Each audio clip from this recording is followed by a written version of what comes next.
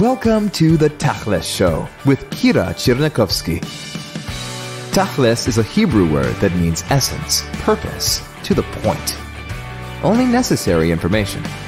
1 to 5 actionable takeaways from every episode. Tune in to marketing, sales, and leadership conversations with people who succeed by doing things differently. Join every week for your dose of inspiration and action.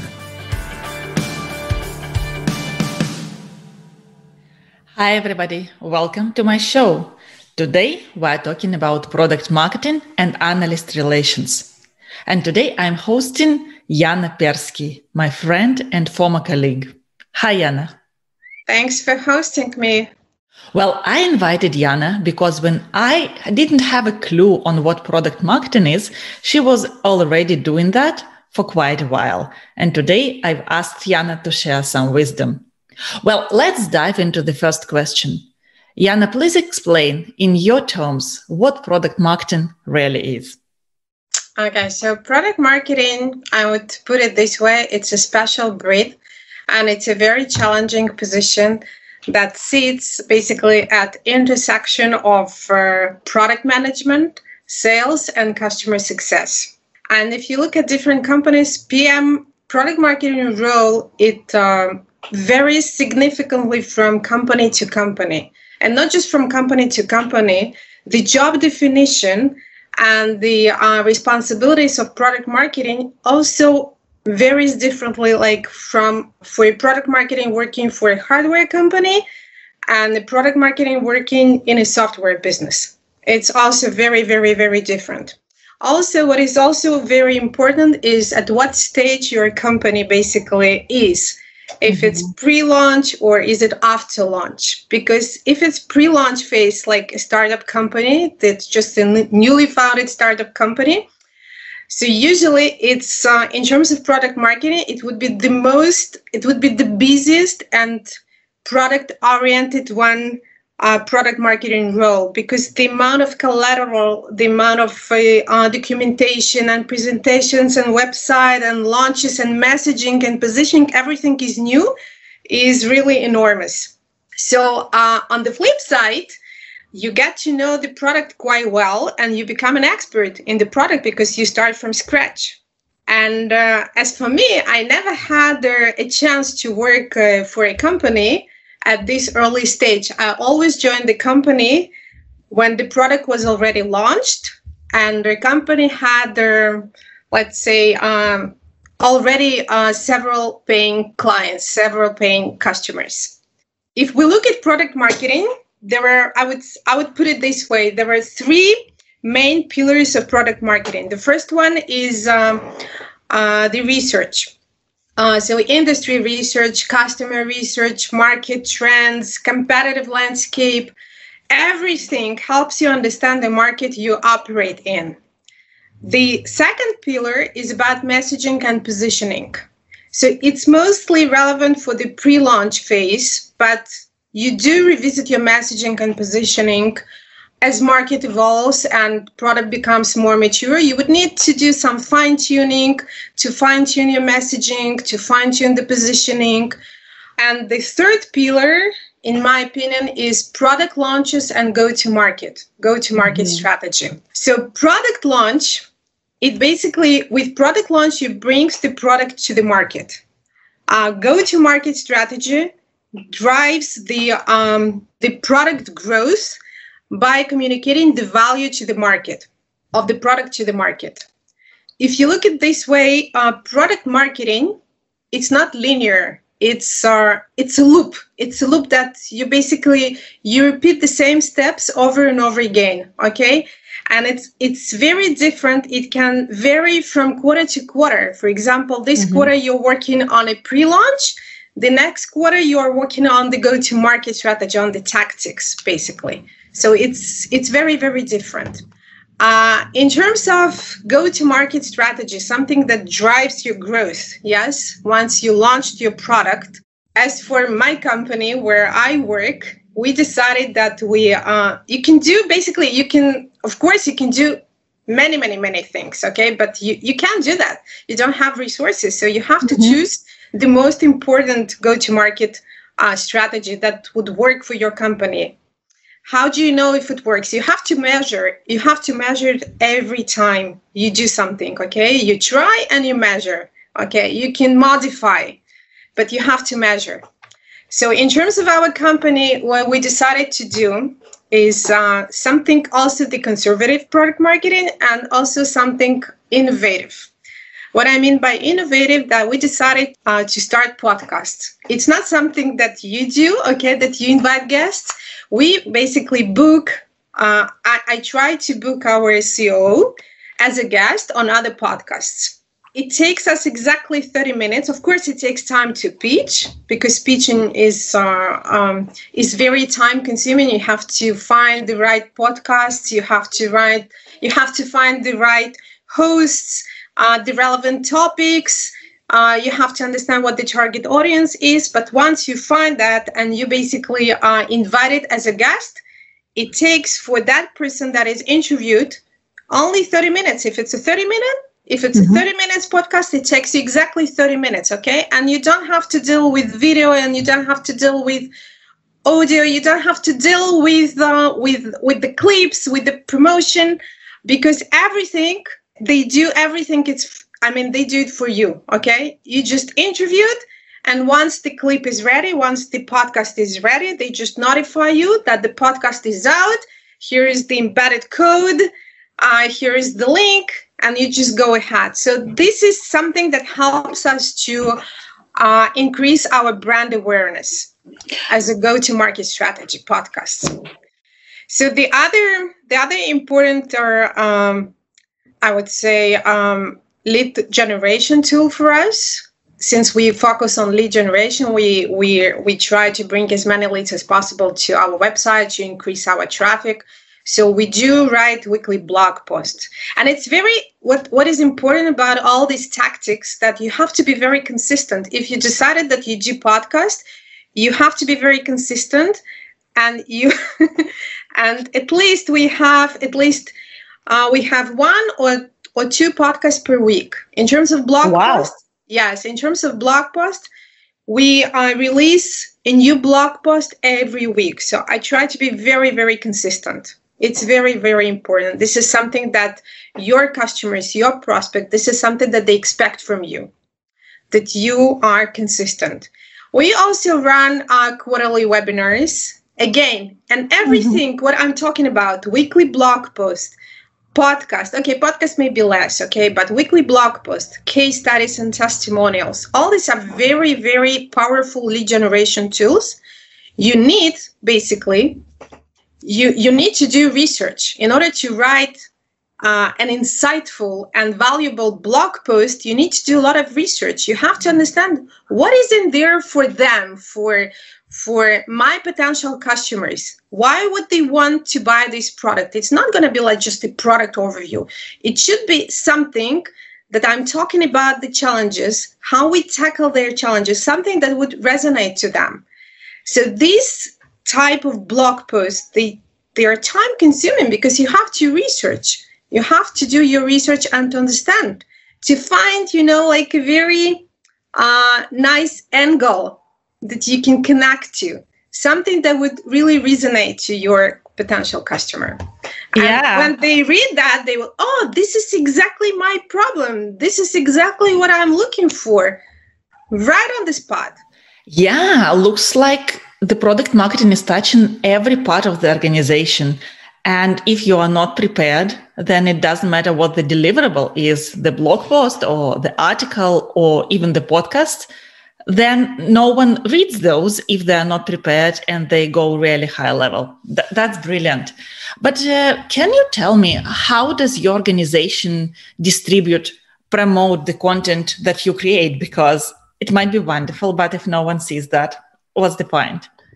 We do have a digital marketing marketing manager that is responsible for promoting the content I create. I'm responsible for creating an original content, and he is responsible to promote this content. So we do use social media. We do have, we send our blog posts to our customer database every week. We do paid social, we do Google ads, we do PPC, SEO, of course. So tons of different things. Okay, but I'm less proficient in this. I mean, this is like the basic, what I know what he does. I guess everybody does this. I mean, we are not different from other companies. But what I wanted to say that once you create your content, try not to copy your competition, your competitors. Try to do new things. Try to innovate, because this is very important. You have to be very creative and innovative. Don't copy them, okay? It's not what they do. This is like the right things to do. You can try your own things and you can measure whether it works or not. So just keep it in mind that it's better to be creative and innovative and not to copy your competitors. And the other thing, which is very important, what we do, we maintain analyst relations. Yeah, tell me about that, because to me, analysts are big people. And when you're a huge known organization, then you go to those Forresters and Gartners of the world. But what you are saying is like, hey, that's not right. Everybody can do it. So can you explain what you do for the organization you work for, please?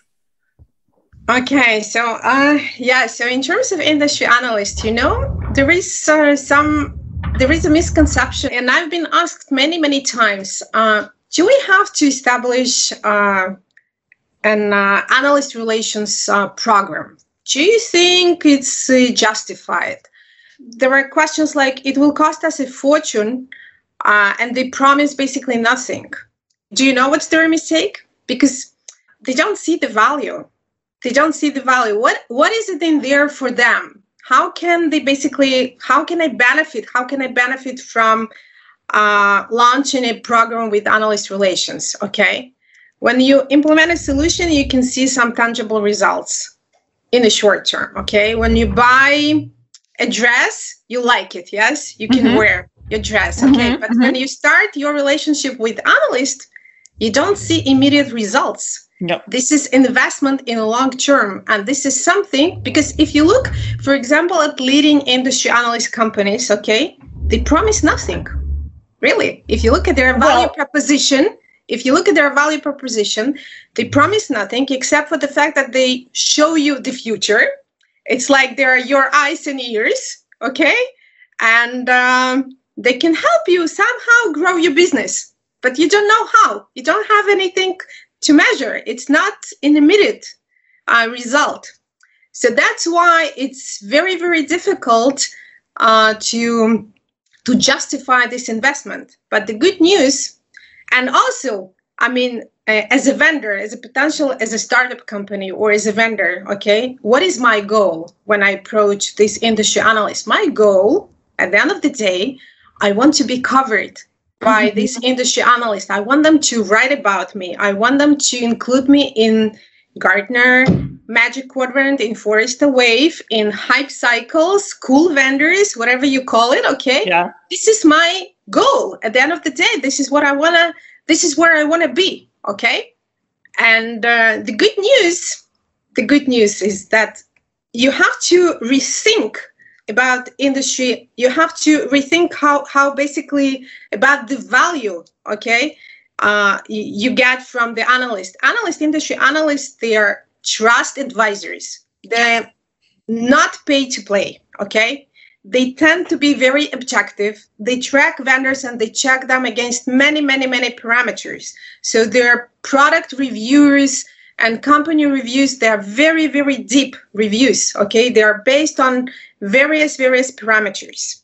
So reports are usually purchased by IT buyers, investors, and vendor competitors, and vendors, and vendor competitors. Yes. So analyst relations, I would say, industry analysts, they are like social media influencers. Okay, we got social media influencers. They are market influencers. Okay, and they influence purchase decisions. So many IT buyers, they basically send inquiries or they have briefings with industry analysts about this or that specific company.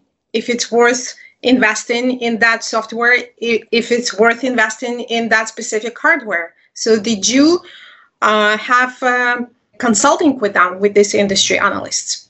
So the good news is you don't have to invest too much money to establish our industry, to establish analyst relations, because so it's very, very basic.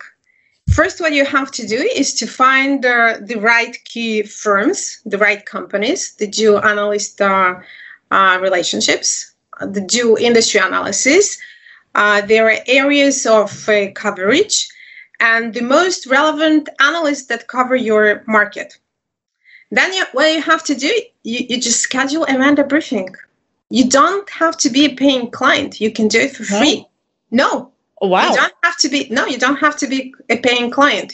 You can do it for free. It works both with many industry analyst firms like Gartner and Forrester. Yes, as a potential client, you can do that for free. Schedule a vendor briefing. Okay, but here you have to understand that it's very time sensitive. Usually it's like half an hour. Vendor briefing is half an hour, including that you have some technical issues. Okay, so it's never 30 minutes. In the best case scenario, you have like 25, 26 minutes that you have like to brief the analyst that is relevant to your area of expertise. So the tips are that tell your story. You have to tell your story. You have only 25 minutes to tell your story. You have to prepare 6 to 7 slides and have probably a great case study. You have to impress. You have only 20, 25 minutes to impress the analyst. If it went well, they might schedule a demo call with you. If you're very innovative and if your solution is really cool and they do believe it's a true market leader, or it could be a potential market leader, they will cover you. But if it doesn't work, okay, you have to be very, very innovative, okay, to be invited, to be covered in Forrester Wave, or to be covered, for example, in Gartner Magic Quadrant. But if it doesn't work, there are other ways, okay? You don't have to invest so much money and to be their client. You can do some consulting engagements with them. You can do like sponsored webinars. It will cost you much, much less. But this way you can establish a relationship with the analyst, okay? And in the long run, it will pay off. You have to be friends with that potential, with that specific industry analyst. You have to be friends. It's like you have to establish a good friendship, a good relationship with him, okay? But it's not only for new customers, okay? If you're if you're already a paying client, okay, you have to be very proactive, okay? Because many, they are not proactive. They are just sitting and waiting for a magic to happen, okay? That they will be somehow covered in Forrester Wave for Gartner Magic Quadrant without doing anything, okay? It's not gonna happen. Nothing happens like that, okay? You have to be very proactive. You have to send them millions of inquiries. You have to suggest them different ideas and topics, okay? Because at the end of the day, they do write stories. They do write research notes at the end of the day. And they, like us, they're looking for new ideas, for new angles. And this is something that can come from you, from a company, from a vendor. Suggest some ideas, okay? Suggest some angles to look at this a little bit differently. So talk to them. Bombard them with inquiries, okay? If you're already a paying client, so use that. You have unlimited inquiries to send these analysts. So they do love analysts. They do love proactive people. Yes. Listen, that's amazing insight. I think that so many companies and startup founders are just missing out on this analyst opportunity. And I hope after today's conversation, there will be less of those people and more of those who do utilize that opportunity. It's great. Thank you for sharing your insights and years of knowledge. And now at the very end, please introduce yourself and tell us where people can find you. I'm Yana Persky. I'm head of product marketing at Peppery. Peppery is a B2B sales platform for brands and manufacturers. And we serve more than 1,000 companies worldwide in more than 70 countries. And it's very simple. It's like pepper, double P, and I in the end, peppery.com. Awesome. And where can people find you? LinkedIn, email, or just on the website somewhere? I do write blog posts, so they can find me there on our website. If you go to blogs and also on LinkedIn, yes, Yana Persky, yes. Yeah, amazing. Thank you so much. I was so happy to have you here. Thank you, and bye-bye. Bye-bye.